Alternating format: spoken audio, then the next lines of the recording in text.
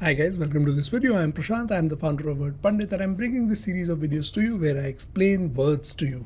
We will go through these word of the day videos and try to understand these different words and add them to our word power. The word that we've got today is bigot. What does this word stand for? What does it signify? It's a pretty important word, a word which is going to be very useful for you if you add it to your word power. Bigot refers to a person who's obstinately or unreasonably attached to beliefs, opinions, or factions.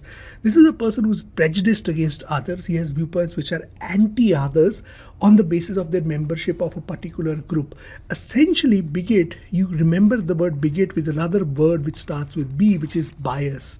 So this is a person who's biased against other people just on the basis of their affiliation to certain groups or the category that they belong to. What kind of categories am I talking about? These categories might be a person's gender, a person's religion, a person's community. A person might be a part of a certain group or a certain subset, or might like a particular set of activities, right? So this reflects a person who's very, very narrow-minded, and he judges the person literally by the group that he belongs to. Essentially, you're judging a book by its cover without going through its contents. So that is who a bigot is.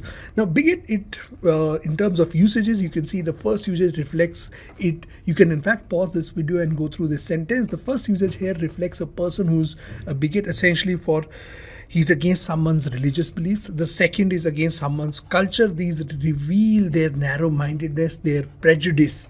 These are words that you remember in this cluster. Which are the other words? Remember, clusters are super important. You can remember a group of words by going through these clusters. Which are the other words that you remember here? Prejudiced, intolerant, narrow-minded, sectarian, dogmatic, zealot. These are all words which reflect a person who is effectively biased and prejudiced against others. This bias and prejudice is not driven by rational thinking or thought processes. This bias or prejudice is driven by the very fact that you belong to a certain group. That's it, as simple as that. Informal terms, which are actually great terms to remember this word: narrow thinker, tunnel visioned is one that I love personally, close-minded person, a prejudiced person. These are all terms that can be used to refer to a bigot. The opposite of this obviously would be tolerant, open-minded, accepting, liberal, unbiased, inclusive. So these are the terms which are opposite of a bigot. So this is a cluster of words, 8 to 10 words that you can remember together.